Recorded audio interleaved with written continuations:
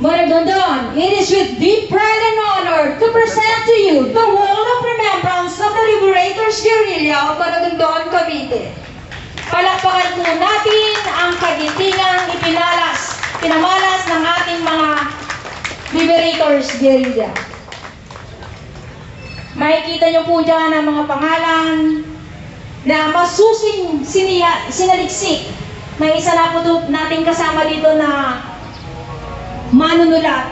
Kinuha pa po ang mga detalye sa National Archives and Records Administration sa Maryland, USA to attest the veracity of the facts na ito na po ang mga pangalan po sa Wall of Remembrance sa ay talagang nakipaglaban at malaki ang ambag para sa liberation natin ng panahon ng World War. Muli, palakpakan po natin ang kagitingan ng ating liberators guerrilla.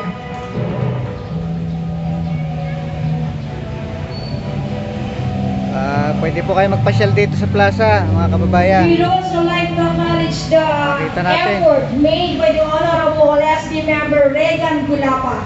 Dahil siya po talaga ang nagpursige, siya naghanap, nakipag-coordinate with Dr. Calahero, with Ma'am Marie Vallejo para po maisakatuparan.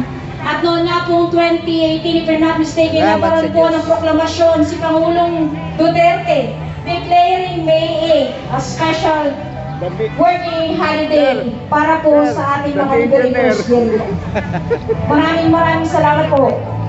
Maaari na po tayong maupo. Bayan, ngayon maririnig po natin ang maiksing mensahe mula sa ating Ama na nagsilbi ng tapat at may kahusayan. Ang Ama na ang unang inisip ay ang laging kapakanan ng bayan ng Maragondon. Sa loob ng 9 na taon, hindi na natin kailangan ng pruweba dahil nakikita na mismo ng ating mga mata at batid kong naramdaman ng bawat isa ang sincero at ang tunay na debosyon na pagdating sa serbisyo publiko.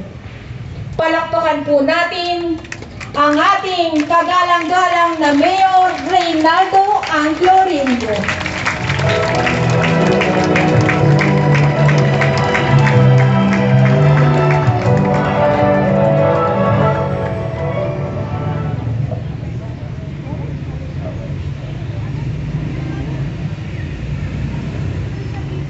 Sa makabuluhan at dakilang araw sa ating kababayan, lalong-lalo na po sa mga kaanak ng mga guerrilla natin na nagkunyagi, nakipaglaban sa mga mananakop. Magandang umaga rin po kay Vice Mayor Colonel Ilagan. Ganon din po kay Dr. Emmanuel Calahero, isang kapatid ko po yan. Saka ko kay Kuya Rodin Narvaez, kay Ma'am Marie Vallejo, okay. Ano ito?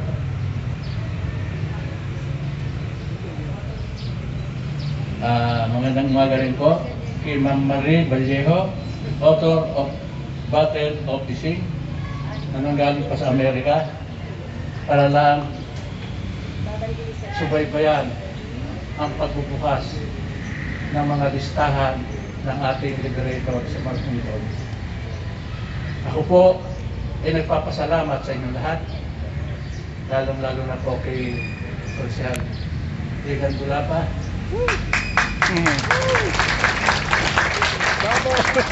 Matagal ho namin pinag-usapan yan. Para sa ikatuparan ito, yung pagpapalagay lang po ng marmol na yan para sa pangalan ng liberator, kaming dalawa o umupit nga. Para masaksihan ng mga kaanak ng ating mga veterano o liberator na tuhan natin sa pamamagitan ng mga tao ito.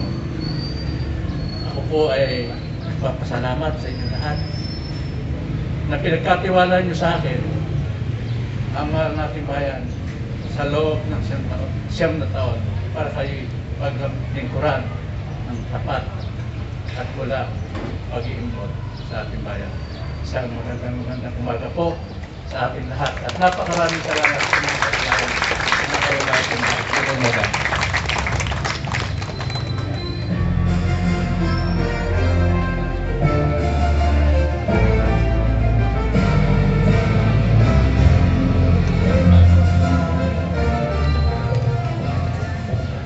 Maraming salamat po, Mayor Ray Rillo. Ngayon naman po, isa pa rin pong mensahe ang atang maririnig mula sa Presidente ng Cavite Historical Society, representative din po ni Prime Minister Cesar Dirata, Commissioner ng National Historical Commission of the Philippines. Palakpakan po natin, Dr. Emmanuel F. Calairo.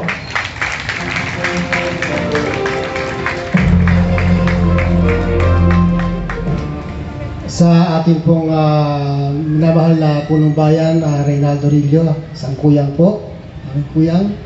Sa ating pong Vice Mayor-elect, Bernie Ilagan.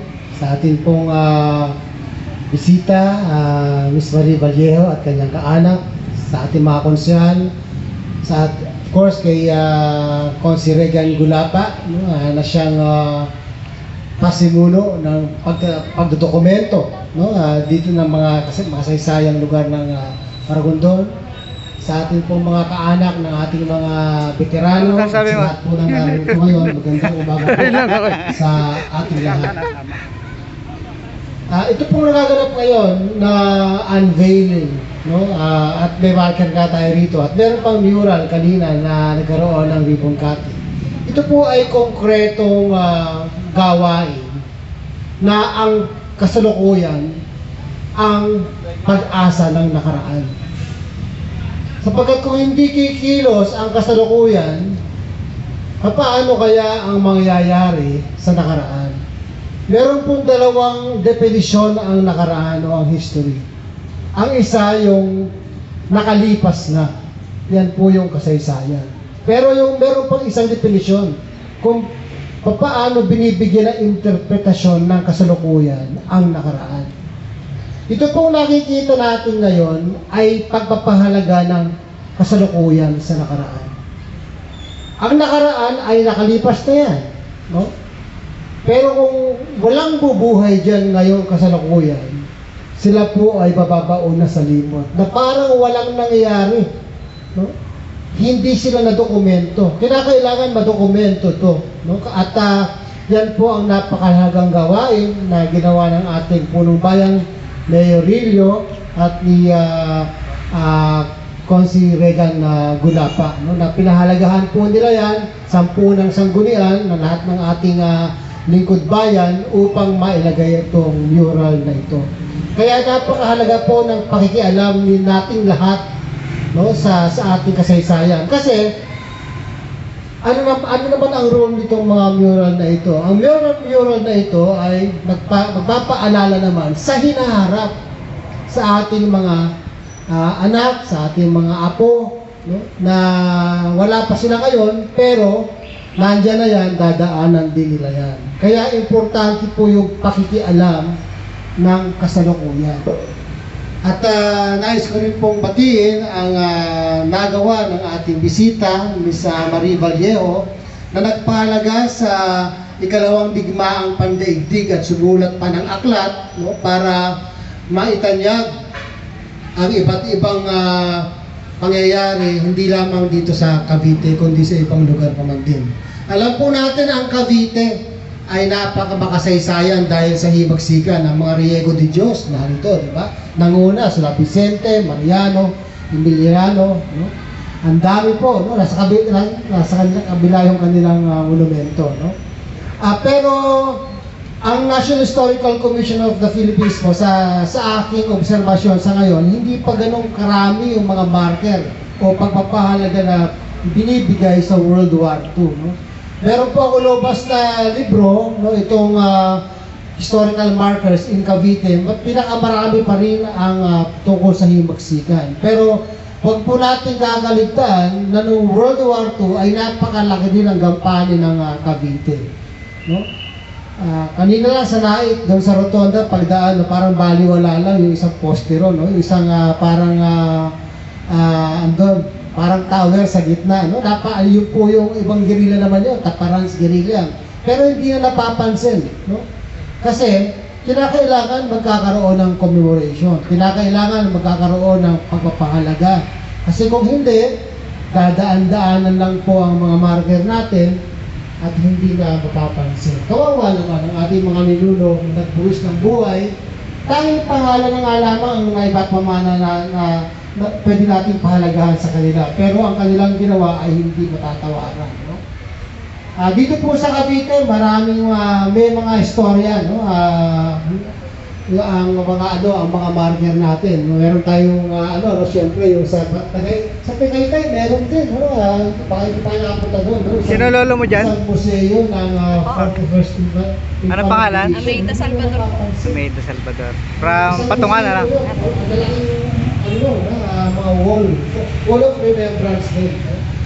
At Ano masasabi mo sa paglalagay ng ganyan? City na naging sentro ng mga panahon Okay. ay wala rin Okay. mga marker Okay tayo. po. Okay. Proud po. Proud. Kasi po, no? Ibig sabihin Isa pa po. magpasalamat po tayo dahil dito sa Maragondon ay pinapahalagahan ang mga ginawa ng ating mga maninuno sa pamamagitan ng markers. More than that po, no, noong 2017, kung di ako nagkakamali, ay na-install itong Liberators guerrilla na noong una ay hindi pa nga dahil nakasama sa roster, no, at hindi pa nakilala.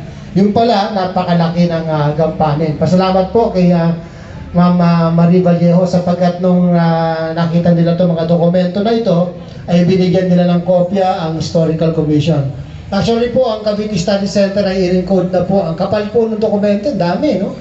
At sabi namin sa De La Salle, sa Cavite Study Center, ay kinakailangan ma-publish yung mga ganyang klase ng mga primary source para malaman natin ang kasaysayan natin na pinagbuwisan talaga ng buhay. Alam naman natin yun, no? Sabi nga natin, sa himagsikan, napakayaman ng Cavite, pero parang malayo na, hindi ka na makarelate, no? Ilan na lamang yung mga descendants nakaka-relate. Pero pagdating sa World War II, ang dami pang nakaka-relate dahil marami pa pong mga apo at mga anak na buhay pa sa kasalukuyan. Even, no, yung iba nga, 100 years na nabubuhay na. No? So, yun po yung mga bagay-bagay siguro na dapat nating tingnan sa panahon ngayon, lalo na ang Cavite po ay lumaranas ng matinding modernisasyon. Ako po ay tiga Dasmariñas. No, alam niyo naman ang Dasmariñas ngayon, no? Wala ka na rin makita na lupa siguro doon sa sentro. No, hindi katulad dito, ang dami pang mga puno, no? Kaya nga meron tinatawag na bagong bayan at lumang bayan. Yung lumang bayan, inaalis na yung munisipyo doon kasi congested na. Gumagawa na ng bagong bayan. So merong bagong bayan, merong lumang bayan, no? Dito po sa Maragondon ay mapalad po tayo dahil kitang-kita pa rin natin yung dating landscape, no? At pahalagahan po natin yan na hindi basta-basta maapektuhan ng modernization, urbanization at industrialization, no? At yan po ay malaking bagay para isalamin ang ating identity bilang tiga mga Maragondon at bilang mga Caviteño. Muli po, maraming salamat po at mabuhay po tayong lahat.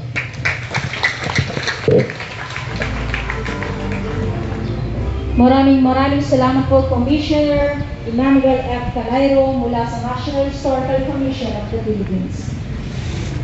Ang susunod naman po na magbibigay ng mensahe, while she worked for the Intel Corporation of the United States of America, researcher of Philippine World War II history, she wrote The Battle of Ising, book about the guerrillas 130th Infantry Regiment in the liberation of Mindanao, Maragondon. Isang masigabong palakpakan kay Miss Marie Silva Vallejo.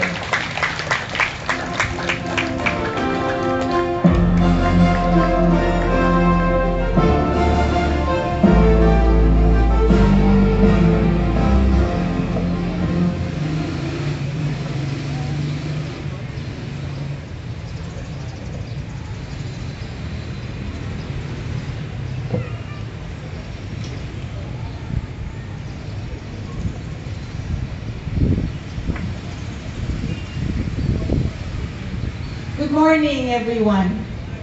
Good morning. First of all, I want to apologize. I don't speak Tagalog very well. I'll be speaking in English, but I will try to be as slow as possible. Okay. First of all, I want to thank Mayor Reynaldo Rillo, members of the local government, and Mr. Regan Gulapa for inviting me to the unveiling of the Liberators Guerrilla Wall of Remembrance and inauguration of the Histo-Cultural Mural. Before the American forces returned to the Philippines, they already knew much of the locations and strengths of the Japanese, thanks to the guerrillas who were sending the information to General MacArthur's headquarters in Australia. When they landed, the American forces, in the different islands, there were hardly any major opposition, thanks again to the guerrillas. The guerrillas had destroyed the enemy whom they had been watching for the last 3 years. Because of their persistent resistance, many Filipino and American lives were saved at the landings when the Americans came. Now, after the surrender in 1942, many soldiers hid, joined the guerrillas, or formed their own guerrilla units. General MacArthur was ordered by the President of the United States to leave for Australia, to lead a force that they were building to attack Japan. He wanted to come back, but he had no idea what was happening in the Philippines. Several months after the Bataan surrender, General Guillermo Nakar on Luzon was the first to find a radio and contact Australia until his capture about 3 months later. That was the first glimmer of hope that General MacArthur needed to plan his return. Then Panay and Mindanao contacted Australia. MacArthur did not want to lose the contact. He wanted to know more what was happening here. He wanted to coordinate with the guerrillas to plan for a successful return. The guerrillas, in turn, they wanted weapons and ammunition from him to fight the Japanese. Now, the guerrillas, who were they? They were former USAFE men who did not surrender, and they were civilians who wanted the invaders to leave their country. Military ranks or professions before the war, they did not matter. Everybody just wanted to fight the enemy. Many times, they also fought with each other because they had to survive. But each one did their own share in resisting the enemy.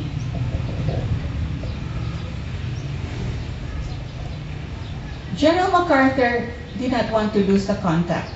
So for the next 3 years before his return, he sent submarine missions with Filipinos, operators, and infantry soldiers with radios to the major islands to set up networks that would connect them to send information on the Japanese.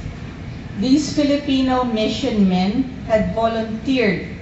They were coming from the United States into Australia to board submarines to come to the Philippines. They wanted to return and fight for their motherland, the homeland that they left many, many decades ago. The submarines landed in Mindanao, Negros, Panay, Mindoro, Cebu, Samar, and finally Leyte and Luzon. The leader of the submarine missions had a difficult job to find the right guerrilla leader to unify his island and receive the supplies from Australia. The Central Islands, the Visayan Islands, and Mindanao each had one guerrilla leader who was strong enough to unify his island.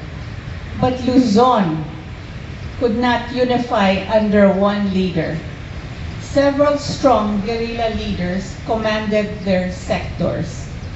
Your father or lolos may have joined these men's organizations to fight or provide any form of support to fight the enemy.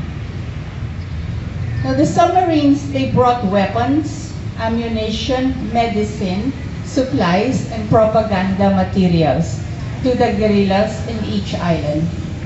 On board the submarines were mostly Filipino radio operators. There were weather observers and aircraft watchers, with a few American personnel.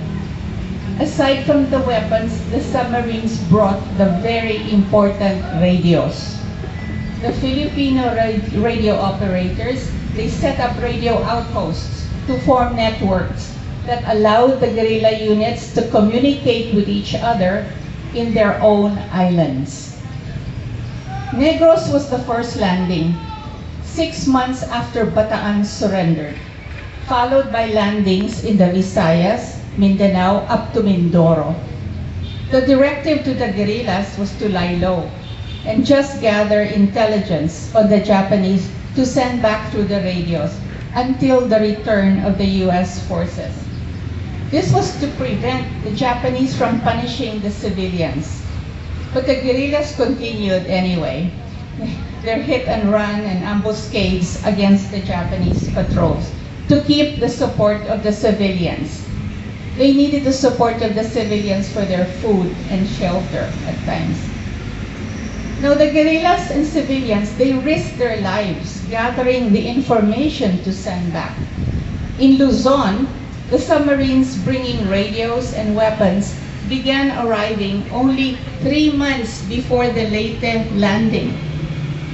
So the messengers would carry the information to the radio stations in the Visayas that already had established radio networks. That took weeks overland and crossing the seas separating Luzon from the southern islands. In July of 1944, the US decided on bypassing the Philippines and send their forces straight to Formosa, now Taiwan. We would have been bypassed. But General MacArthur, with his forces, they were on the way to the Philippines when he was told of that decision. At a meeting in Hawaii, the strong resistance movement in the Philippines, it gave him the confidence to convince the US president to not bypass the Philippines. The powerful support of a guerrilla movement were his eyes and ears in the islands. He spoke of the guerrillas who had been fighting for the last 2 years, waiting for the aid to return, and that the people would suffer under Japan's revenge. 2 months later, the US Air Force sent bombing raids to the islands, this time around August-September, signaling the beginning of the return. No Japanese aircrafts flew from Leyte to meet the bombers. Another crucial decision was made to change the landing date, the landing site to Leyte and in October. The original landing site was to be in Mindanao and in December. With the new landing date in Leyte, 5 submarine missions landed in Dibot Bay, Infanta, Bangi Bay, and Darigagos Cove in the 3 months before the October landing in Leyte. Some of the submarine landings was suicidal because there was no friendly guerrillas to meet the submarines or anybody to meet the Filipinos who were arriving with their supplies and radios. So the radio operators, they set up the radios and they joined the guerrillas in central Luzon to communicate with each other. The areas of Rizal outside Manila, the mountains of Cavite overlooking the Manila Bay, and nearby Nasugbo, they were filled and heavy with Japanese troops, and they had to watch and monitor them. When the news flashed of the U.S. forces arriving, there was rejoicing at the orders to openly attack the enemy. More than 120 radio stations with guerrilla operators, trained by the Filipino radio operators, were operating 24 hours daily, feeding intelligence to the U.S. forces. On Luzon, the networks covered the provinces of the Lingayen Landing site down to the central area of the island on both sides of the coast and around Manila.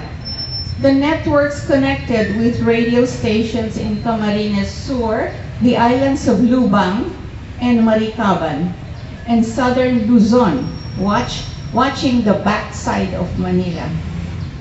So the guerrillas rose and ferociously fought, ambushed the enemy garrisons, and they set up roadblocks trapping the enemy. Messengers were sent out to the people and remote locations to attack the enemy with whatever weapons they had. Many of the guerrilla units and people were armed only with bolos, and they began to strike back. The submarines brought hundreds of rifles and machine guns, but they were never enough for the thousands of guerrillas in the Philippines. After the war, a guerrilla in northern Luzon said in an interview that they had no arms. Some had bolos, no bar, or they call it Browning automatic rifles, but they had rebar. You know what rebar is? On the buildings, that's what they use to kill. In northern Luzon, the guerrilla infantry regiment's strength increased to around 20,000 men. That is over 1/3 the size of a regular U.S. infantry division. In the hunt for General Yamashita, they fought and died with the American units along the trails of Besang Pass, Balete Pass, and the Villaverde Trail. The guerrillas' 121st Infantry Regiment, there were less than 3,000 men, but they fought around 45,000 Japanese troops at Besang Pass for 3 months. They saw General Yamashita emerge from his hideout in Hamduan, holding a white cloth to surrender. In his memoir, General Kruger, the commanding general of the 6th Army, described the Battle of Besang Pass as one whose magnitude and decisiveness far surpasses the U.S. Army's 32nd and 25th Divisions battle for the Villaverde Trail and the Balete Pass, respectively. General MacArthur commended the men and said, "The work of the Northern Luzon guerrillas alone was equal to a frontline U.S. division." General Yamashita's Chief of Staff, General Akira Muto, observed that the Philippines was the only conquered nation in Southeast Asia that fiercely resisted the Japanese.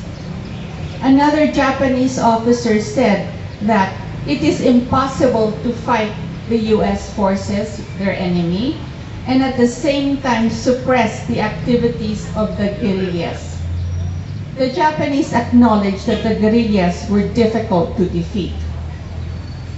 During the war, it was difficult to keep a record of the men in a guerrilla unit. Men joined different groups depending on their location and loyalty. Officers were afraid to write down names in a roster because if found by the enemy, that meant death. Also, paper was scarce. They were writing on toilet paper, on carton, on children's papers, lined papers, the back of government forms. That's what they were using. That's what we found in the archives of the U.S. National Archives.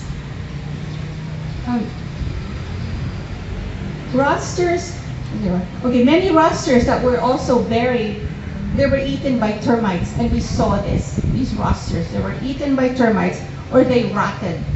Luzon had many guerrilla leaders, unlike the southern islands that had one guerrilla commander that kept the rosters and history of the unit. But the men knew that they fought the enemy and can tell the story. After the war, the U.S. Army conducted a guerrilla recognition program for several years to give death benefits, payments for services, education, and other benefits to those who fought during the return of the U.S. forces. The guerrillas had to submit the list of men and history of their unit as proof. Commanding officers, civilians in their area, and other forms of verifications were done to confirm their activities. Not all guerrilla units were able to submit by the deadline, especially those from the southern islands. Many commanding officers were unable to submit rosters. They had moved on. Officers who could verify the rosters had died. Some just did not want to relive the war and wanted to forget. But the problem enabled the gathering of the stories, history of the units, and rosters of the men who were with the U.S. forces. The records were proof of the guerrilla's significant contribution to the liberation of their country. In ending my talk, the guerrilla recognition files are in the Philippine Veterans Affairs Office, PVAO's website. You can access it, it's free. Look, you might find your father or lolo's name and the story of his unit, especially if he did not want to talk about the war, and many did not. That's where Reagan Gulapa found proof of the stories he heard as a boy about his grandfather, Patrocinio Gulapa, and the liberators. So, I thank you for allowing me to share with you the guerrilla's significant contributions to the liberation of their country, the Philippines. Thank you. Mabuhay.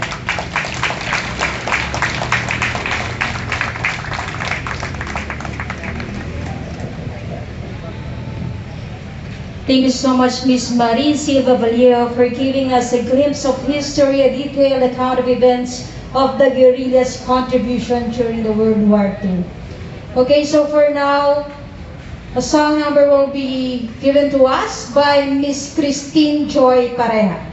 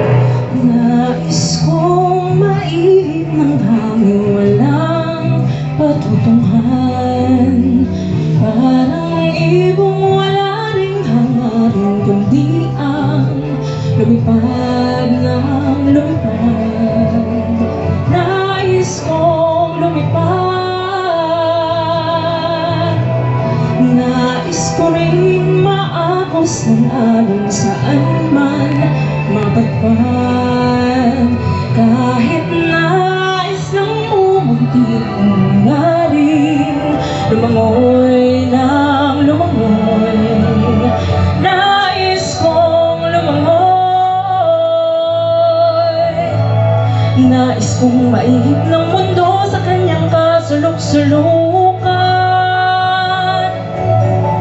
Nais kong makita ang paligid mong puno ng kagandahan.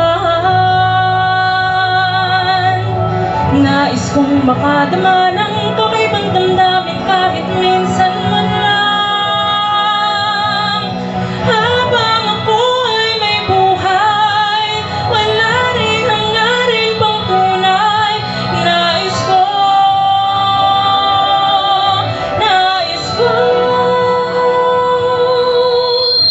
Nais kong mabuhay muli. bawat taon upang mamalas sa mga bagay-bagay na di ko matanto sa ating buhay. Nais kong maulit pa, ulit-ulitin pa ang buhay ko. Nais kong maulit pa, ulit-ulitin pa. Nais kong maulit pa, ulit-ulitin pa.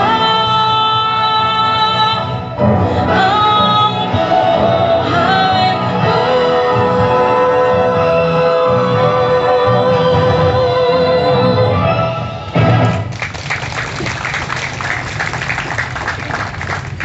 Thank you so much, Miss Christine Joy Pareha, for that song number. So ngayon po, we will give a token of appreciation to Dr. Emmanuel F. Calairo and Miss Marisilva Vallejo. These are from Likhang, Maragondon, ma'am. Mayor, please do the honors. Dr. Calairo and ma'am, pwede naman po dito sa may marker.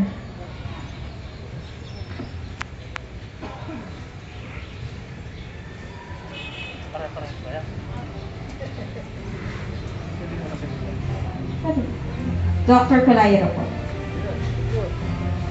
Thank you so much for gracing today's occasion and for helping the municipal government of Maragondon.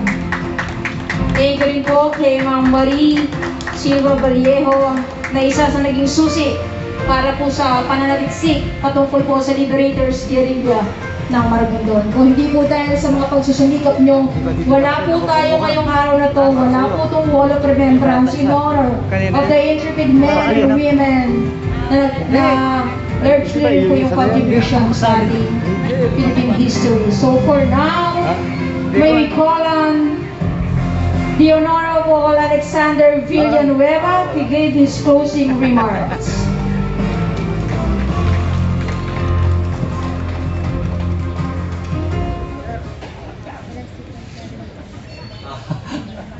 Magandang umaga po sa inyo lahat. Ano po? Kung di po ito magaganap, kung di po dahil kay Consuelo Regan.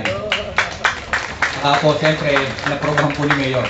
Yung unang term po namin ni Regan, kasama ko kami, napag-usapan po namin ito. Kasi po ako, anak po ako na US veterans po. Wala po yung tatay ko. Pero ang tatay ko po, ang pinakamarami napatay na hapon. Alam niyo po kung bakit? Nakarating na kayo ng koridor. Kwento lang po, konti na po. Kasi po yung meron po doong kanyo na nataas.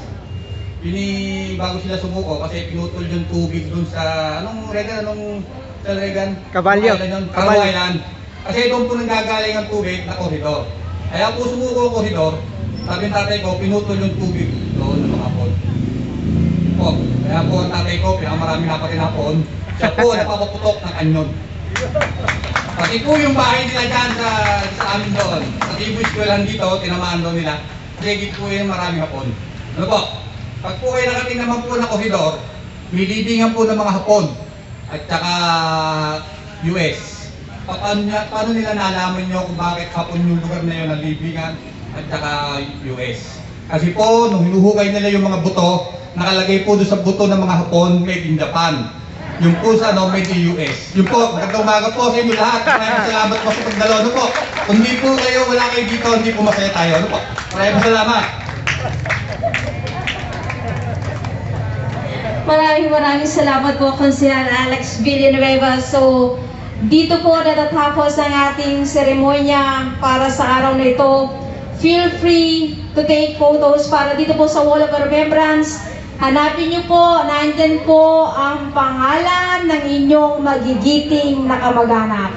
Muli, isang magandang umaga at mapagpalang araw po sa ating lahat.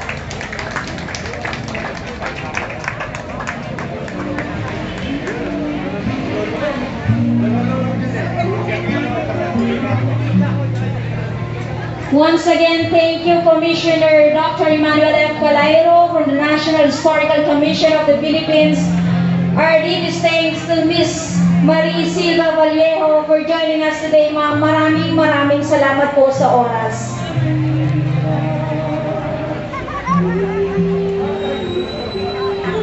Maaari po ba magstay tayo for a while? Medyo na-delay lang po ng konti yung pagkain kasi we're not expecting na matatapos po tayo ng ganito kabilis, pero may pagkain po kasi kaming inalat sa lahat ng descendants ng ating liberators guerrilla. So, if you may permit, please give us enough time. Hintay na lang po. Alis na naman po yung delivery. Pasensya na po, talagang hindi po namin na-expect na magiging mabilis po yung programa. So, wala po po yung pagkain. Yun ang nagdala. Seryoso sila eh. Di po ba? So, honored and you listen, our liberators guerrilla. Hinayaan naman ako pag hindi ako pumunta, pagalitan mo. Siyempre. Baka i-message mo pa ako na. Inosensya. Nakapasok kami, dalawang ilagan. Ano masasabi mo, Konsyal, sa unveiling? Ayos. Made in Japan. Hindi makakalimutan. Made in Japan. Ikaw. Isang Medyo magandang Made in US. Kaya ng Marabundon, mabuhay tayo na nagmula sa lahi ng magiging. Pangalan. Ano lalagay dito? Ano pa, pinag-iisipan pa yan. Pinag-iisipan pa.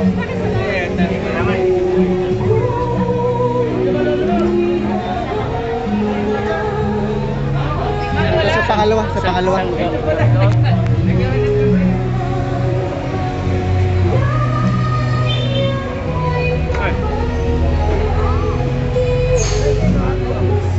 Ano masasabi niyo sa Ano masasabi niyo sa wall of remembrance? Okay naman. Okay.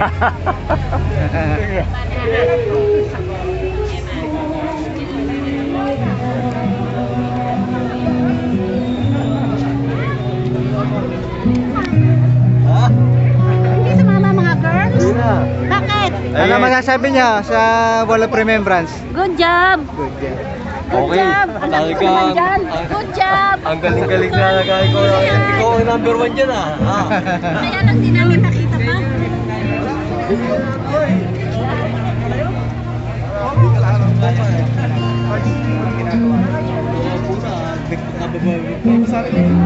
O dyan na lang, ayaw mo doon eh. Dyan na lang, video. Sige, bukat tayo ka lang dyan. Pa. This is another milestone for the municipal. Ano masasabi niya sa wall of remembrance? Masaya. At least in-honor yung yung kabayanihan. Hello ma'am, ano pa masasabi sa unveiling? Can we have a picture please?